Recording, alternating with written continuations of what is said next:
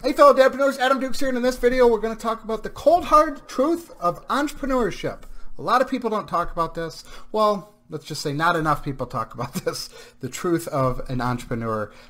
It's hard. It's very, very difficult. It's a head game. I say it all the time. It's 90% mindset, 10% strategy, tactics, and luck. I'm convinced of that. I could probably make the argument it's 95-5 split. That's how important the mindset is. I was on a Twitter feed earlier, and someone said, what are you struggling with starting your online business? And some people were answering, and the majority of it all had to do with, a lot of it was information overload, but it was more of a mindset. It wasn't how do I build a funnel, how do I set up an email, a lot of the stuff that I talk about on the YouTubes. It wasn't really much of the how-to. It was more of the mindset stuff, the stuff they were struggling with internally, and that is how mindset is everything. And I didn't really understand the importance of it until I read The Slight Edge and The Miracle Morning in late 2014, how important mindset was. Then I started to establish a morning routine from The Miracle Morning. I've been doing that pretty much every single day since 2014. I print off my habits. I print off my daily disciplines that I do each and every Monday. I print this sheet off Sunday night or Monday morning. Print this off and I track it with pen and paper. I have to do that. It's absolutely essential. And then I keep track. I score it at the bottom, and then I put them all in a little desk, my drawer down here, and I can look back and see 78%. That week I completed 78% of the tasks. It's a mental boost. It's a confidence boost. If it's a shitty week, it does the opposite. I'm like, okay, I got work to do. You know, I'm only at 63% or whatever the number is. That's how this has been insanely helpful for my mind. I just got back from taking a walk. It's Easter Sunday. The kids went with their mom. It's the first Easter I haven't spent with them. It fucking sucks. I could sit here and dwell on it and sit on the couch and whine and bitch and like I said, dwell on the past of why they're not here. Or I could keep myself busy with, this is YouTube video number 3. I just did a bunch of yard work. I took a walk. I watched the church service on the TV since we're all still on lockdown during the quarantine. An idle mind is the devil's playground. So I have to keep myself busy, or I go into cuckoo mode where I start thinking things, especially on like holidays, Easter being probably the first big holiday. I think it's a big holiday with kids, you know. The first holiday that I haven't been with them, so it was really hard. All week I've been dreading this day. However, we celebrated it yesterday. We did the Easter egg hunt yesterday, got their Easter baskets on the kitchen table yesterday morning when they woke up. So yesterday was Easter, and that's how I solved that problem. Like, and I'm not too down in the dumps today. However, I'm keeping myself busy. I was talking to a friend the other day, works in an office with employees, and there's no employees there because we're on lockdown, and he was saying how depressed he was because it's so quiet. There's nobody there. He still goes into the office, but it's not buzzing. The phones aren't ringing. He's not hearing people talking.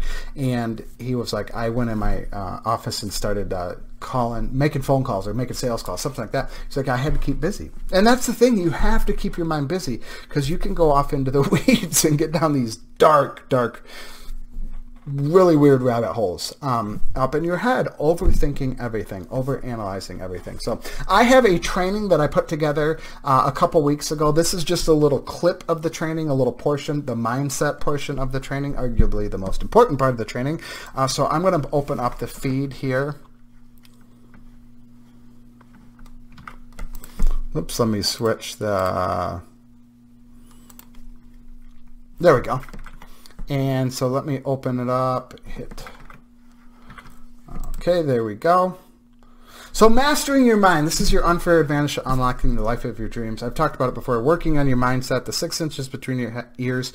This is something, there's no finish line. You're never done or complete or I guess never really mastered it. It's the quest to constantly improve, to get better each and every day. So I have an M5 framework. So Dan Kennedy came out with a marketing program called Magnetic Marketing years and years ago, like pre-internet or late 90s, maybe at the very like virgin infancy stages of the internet. His thing was market, message, media. That was the 3 M's. It was kind of like a triangle. They all work with each other. They all work off of each other. And so I took Dan's thing and I added my flavor to it. And I call it my M5 framework. And here it is. So it's mindset, market, message, machine, in media, machine being like automating it using online, leveraging online software and tools to automate a lot of the process, to do the heavy lifting for you, to save you a ton of time. Now, we're not going to talk about the machine here. I just want to go over my M5. We're going to talk about, like I said, the mindset. So number one, like I said, I can't say this point. I got started 10 years ago. This would be my number one piece of advice, is to understand this principle. Business is 90% mindset, 10% strategy, tactics, or luck. Or luck, I should say. The second piece of tips I will also get in: build your email list, build your email list, build your email list. Those are the two pieces of advice. If I could go back and talk to the 2010 Adam, the 28-year-old, the childless Adam, the probably a little bit skinnier Adam, baby-faced Adam, I'd say work on your mindset and build your email list. Both of those things every single day. Those are the two pieces of advice I'd give myself. So fear of judgment, I find this to be the absolute number one thing. Gary Vaynerchuk talks about it a lot because he's right, is the fear of judgment. You are worried about your partner, your spouse, your mom, your dad, your cousins, your aunt, your uncle, your brother, your sister, your neighbor, your boss, your coworkers, or someone you went to high school with. You'd be surprised how many people fear the judgment of people they went to high school with, people they haven't talked to in 10, 15, 18, 20 plus years, of what Susie from chemistry class might think of your online business, or whatever, your thoughts about Trump or Obama or Hillary or Joe Biden or whatever it is. You would be shocked how many people fear the judgment. Myself included. I'm not saying I'm any better. I struggle with it too. I've gotten a lot better over the years. I'm not perfect though. There are some things that I'd like to say online, and I will hold back a bit. And it's funny because the people that have the big following, especially on Twitter, or really any following, any social media channel, these people are the ones that share their opinion unapologetically about whatever it is, whether it's business, politics, whatever it is. They don't hold back. They have their own personality. They are the ones that have the big following because people really like seeing them. The next one is fear of failure. That is a truth. That is a real thing. Fear of failure and fear of success. Some people think, oh shit, if I make all this money, you know, let's say you have like a drug habit, God forbid, or an alcohol problem or a gambling problem. And you're like, shit, if I had a ton of extra money, I'd be at the casino more, or I'd be online betting, or I'd spend more on weed or booze or cocaine or whatever it is. That subconsciously can hold you back from success, is because it's just going to, wherever you're at now, success or more money is just going to amplify it. So that fear of success is a real thing, but obviously fear of failure. But I would argue fear of failure ties back to the fear of judgment. People aren't necessarily afraid to fail. They're afraid of what their mom might think, their dad might think, their sister, brother, cousin, all those other people might think. So it ties in with the fear of judgment.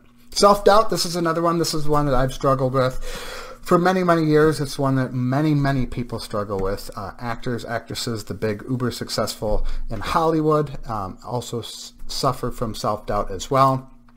Imposter syndrome. This is the fear of you not being good enough. Actually, I think I have the definition from the Google.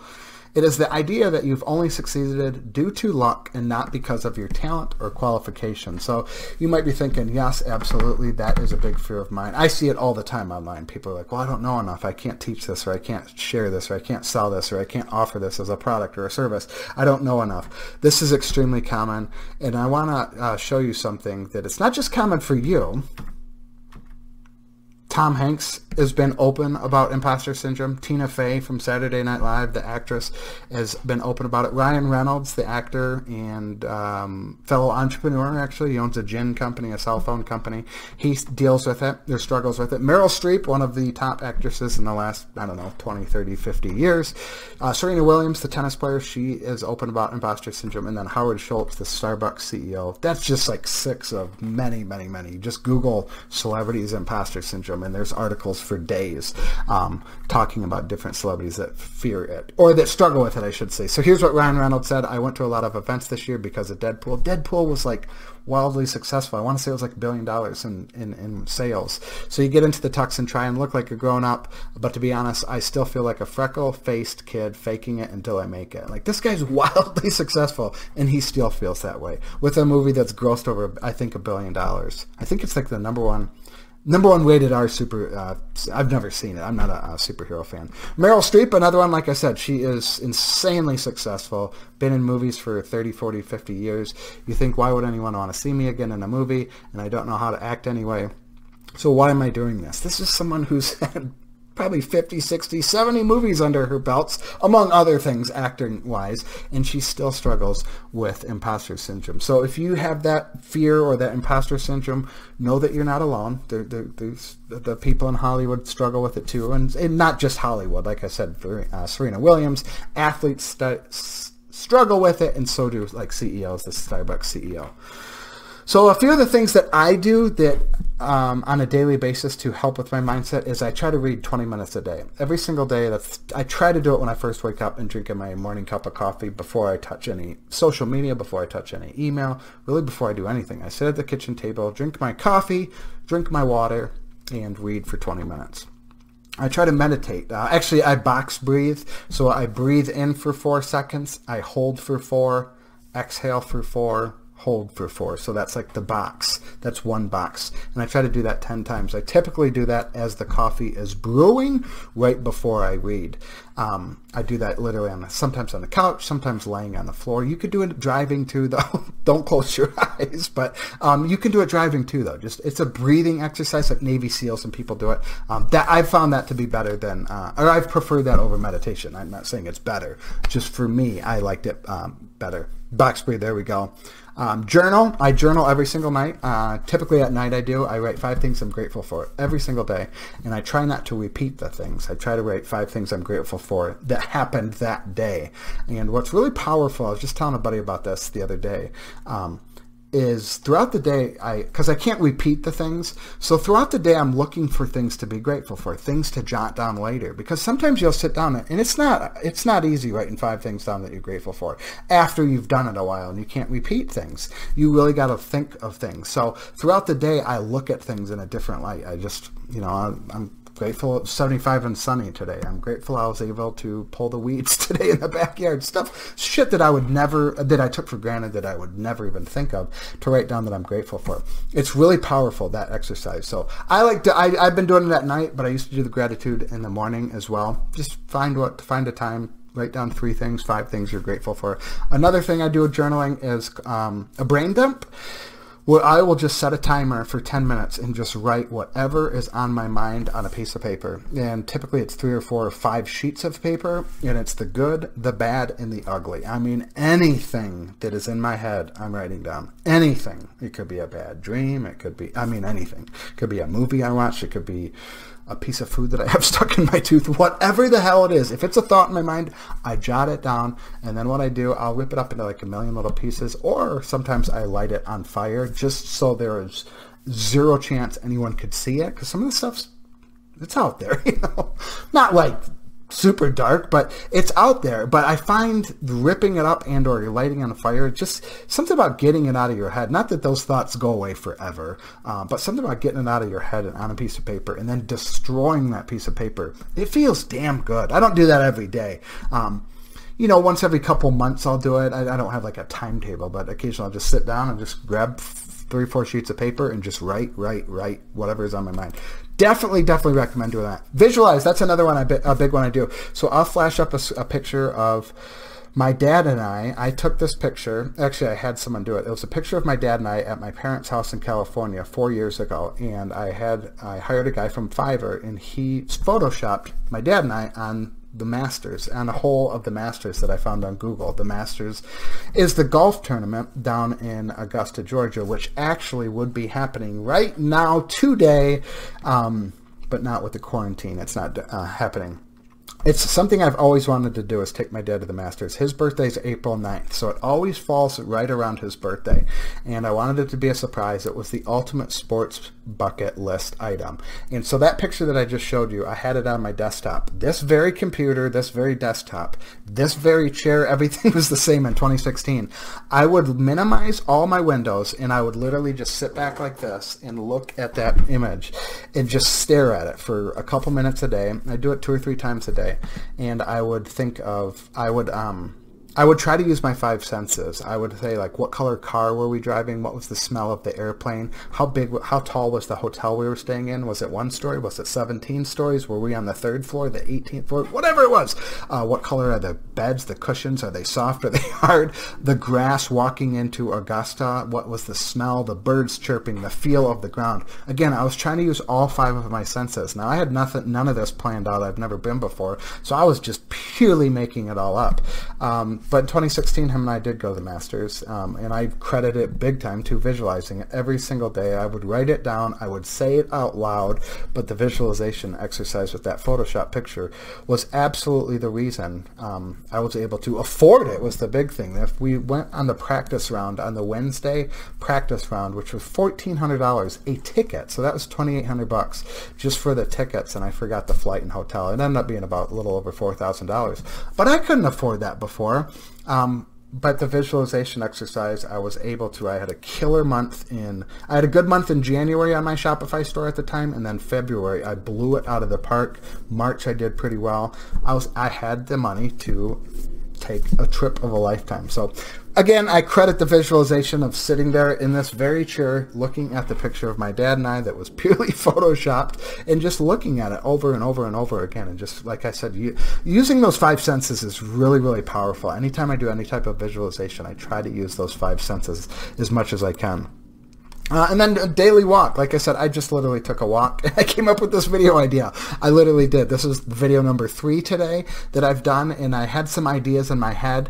Most of these videos, I don't script them. I'll put the slides together, but I don't script them. And I'd say 95% of videos I do from start to finish, no edits, no, as you can probably tell, no, it's not chunks of videos, you know. I literally go from start to finish, and I finish the whole thing in one take. I try to do it as much as possible. Sometimes I'll screw it up. Video before this I did, but far majority of them is from start to finish. So, again, like I said, I went out and took a walk, came up with this idea. I kind of had an idea about the mindset. I saw some people on Twitter struggling with mindset things, so I was like, man, I really want to make a video.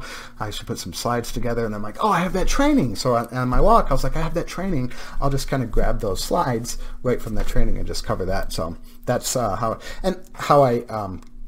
daily walk is good for the mindset, to kind of calm the nerves. I don't bring my phone with me. It's just pure silence and just walk around the block. But I get a ton of ideas when I take my daily walks.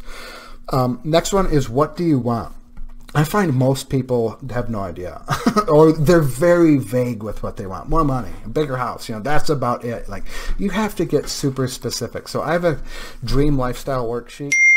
I have a complete video that I just filmed, I think, a week and a half ago, right there. That you'll have a link to the Dream Lifestyle Worksheet. It's just a spreadsheet of how to track your numbers. Had some people in the comments in YouTube commenting that they've done it.